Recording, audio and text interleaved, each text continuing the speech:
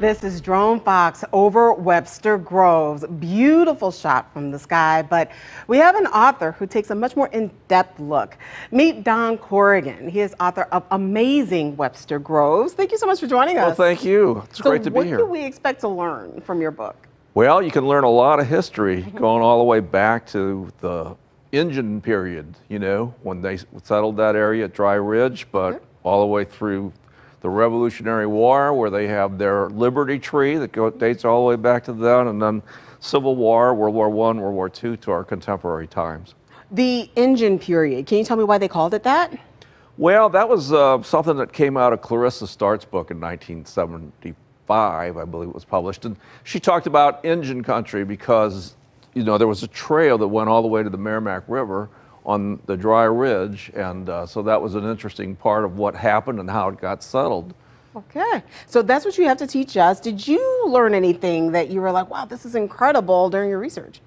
Well, the interesting thing is Webster Groves has been scrutinized over the years. It has about 6 different history books, and then the famous 16 in Webster Groves documentary by CBS, and that was followed by a whole Time magazine issue in 1999. So Webster Groves has gotten a lot of coverage. And why is that? Well, it really is a unique suburb, and it's really a suburb that kind of represents America in so many ways. Is that what drew you to it?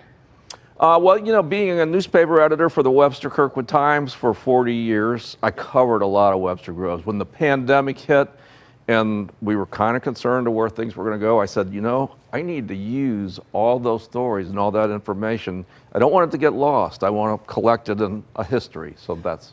I think it's interesting that you say that, because as journalists, our job is to tell the news of the day, but especially now with our digital news environment, things can get lost from day to day. So tell me a little bit about the read. Does it kind of like read like a newspaper, you know, just that very clear, down-to-earth language? Because, you know, some historicals can get kind of verbose. Right, right. Well, you know, I tried to make it a fun book. So I do like 60, pieces that are kind of like historical sketches.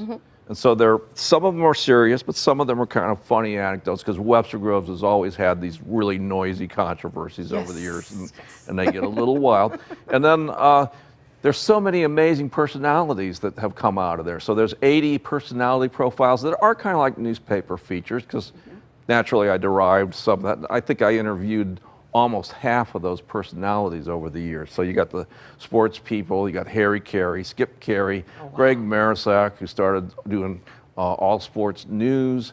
But then you have the intellectuals, you have the activists, you have people that are religious leaders, and it's interesting how they're national leaders. They're not just Webster Groves people. No, these are household names for sure. Everybody, if you want to get a copy of Amazing Webster Groves, there will be a book signing. It'll be Saturday from 1 to 3 at the Webster Groves Bookshop. That's on Gore Avenue.